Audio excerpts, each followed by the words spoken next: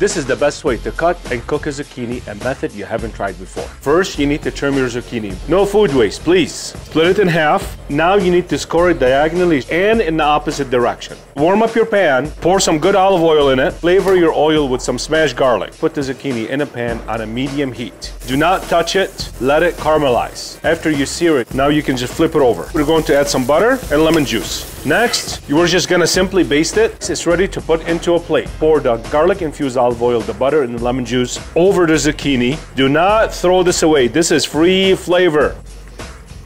My God, this method here works every time. Not mushy, absolutely delicious.